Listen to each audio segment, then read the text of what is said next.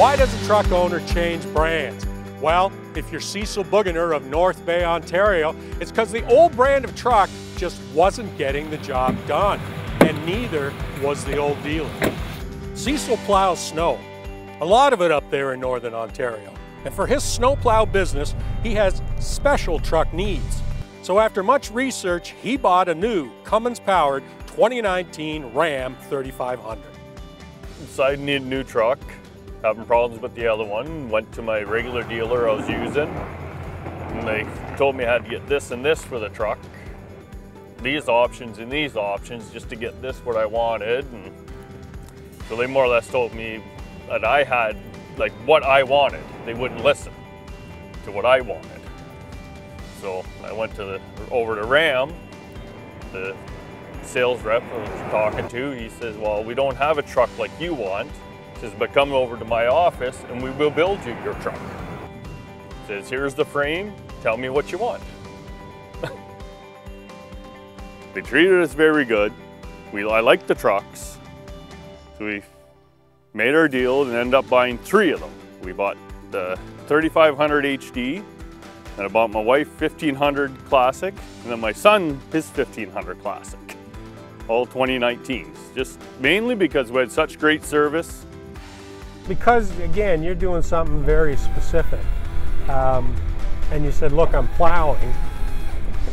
Were they good about understanding what that meant as far as them saying, okay, well, you can do this, this, and this? Actually, yes, the sales rep was, because his dad actually owns a big company too.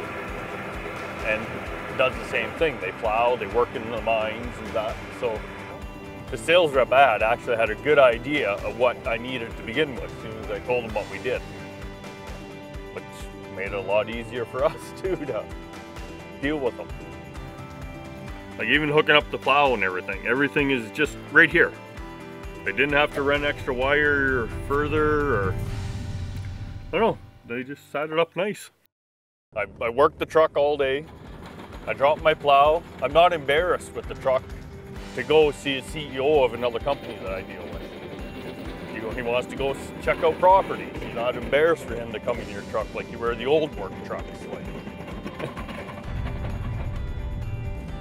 Checked on the internet a lot for all the specs between each truck, and then I noticed around town, like around here, a lot of the bigger construction companies, this is the truck they were running too. They had the plows and that on them, and a couple companies been running them for a few years now. And I actually even talked to the dealership and that to see how often their trucks and that were in for maintenance. And even the truck owners, they said it's very minimal, just regular maintenance is all they've done the last 3-4 years of them. Oil change, brakes, tires. And that is what you want to hear. Yes, absolutely. Impressed with the torque, the power it has. I mean, I guess, I don't know, it must make a difference. I just went the 6-speed transmission too instead of the 8. But handles great. Like even the rough roads and that for being a 1-ton.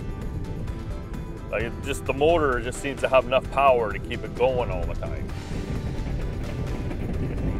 You're hauling in that, it just doesn't seem to run out of power. Like it just keeps going as far as I push. Like sometimes I plow 3-4 kilometers of road and it just never ever runs out of power. It just keeps going, even if I got my trailer on behind me plowing. Winter has just begun in North Bay, yet Cecil has already put 20,000 kilometers on his new Ram, making his rounds. In fact, it was snowing again as we parted ways. We headed south while he went back to clearing his customers' lots all around Lake Nipissing, a job that Cecil can expect to be doing for years to come with his Cummins-powered HD Ram. In this video series, we visited Ram HD owners across the country with our next generation Ram 3500 HD. We were showcasing that truck, but it also served as our crew transport for each film location. In total, we racked up over 20,000 kilometers in just 4 months. The Ram never missed a beat, and hundreds of hours of seat time passed comfortably. Now that the series is done, we're certainly going to miss that big Ram.